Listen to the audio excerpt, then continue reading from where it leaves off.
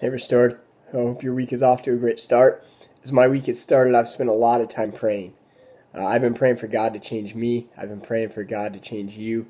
I've been praying for Him to change our city and to use our church in great ways in this area.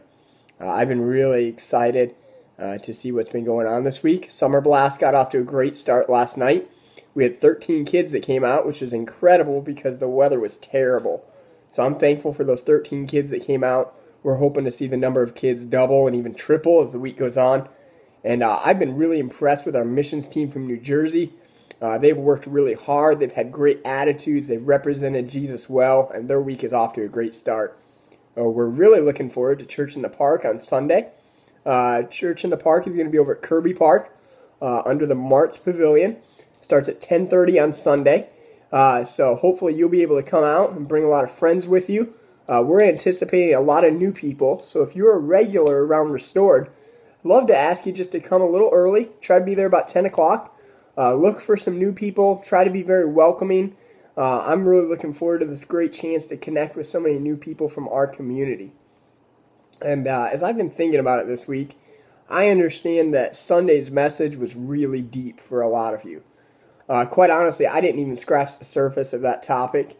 But hopefully what I did do is hopefully I whet your appetite to pursue that more on your own and to study it out more for yourself. So I wanted to remind you just of the 4 questions that I challenge you to think about when it comes to decision making.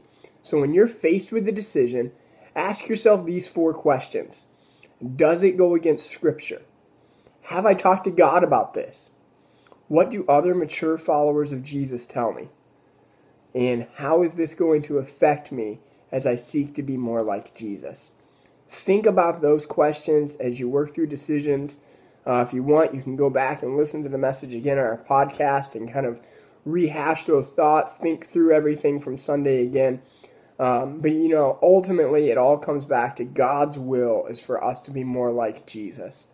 So as you go through your week, I hope that you'll be striving to live like Jesus, talk like Jesus, think like Jesus in all that you do. So have a great week, and we'll see you soon.